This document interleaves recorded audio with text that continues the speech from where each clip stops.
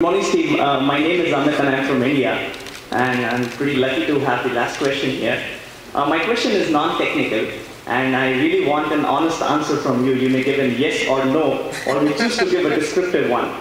I've been watching Microsoft and working with Microsoft products over the years, and this is my first MVP Summit, and it's really my privilege to be here and to hear you live and see you live. You are the CEO of Microsoft Corporation. Billions of dollars in revenue, more than 80,000 team members working in more than 200 countries worldwide. Do you get sound sleep? Yes, excellent sleep.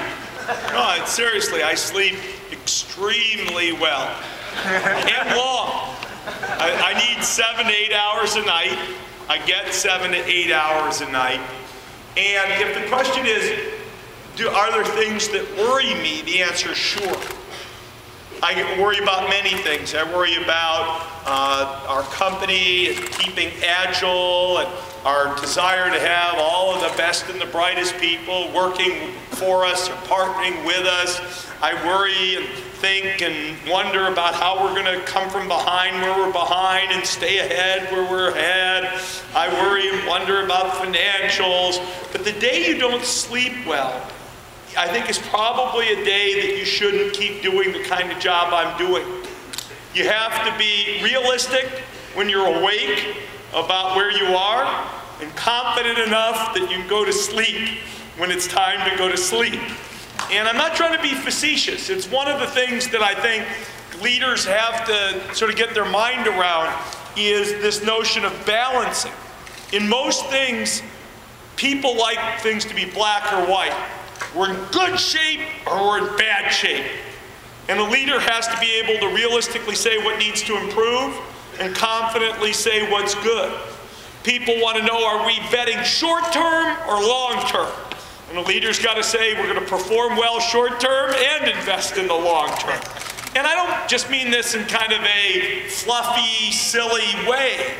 But you've got to balance what I would call the yin and yang of life very well. I think we all have to do it, but certainly anybody who leads an organization has to do it of any size. And sleeping is part of that. I mean, it says you're confident enough, and yet what people really want to hear is, do you have trouble sleeping at night because there's so much on your plate? And I think you got to have enough confidence that you're going to be able to do a good job 16 hours a day, that you can, frankly, sleep well the other 8 hours a night. I have to say, probably my only hard time sleeping comes on the many occasions when I fly to your home country.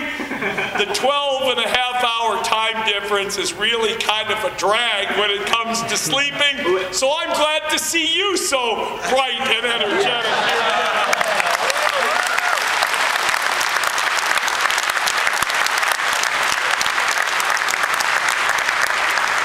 Just like you, I had a hard time too when I came all over from India here.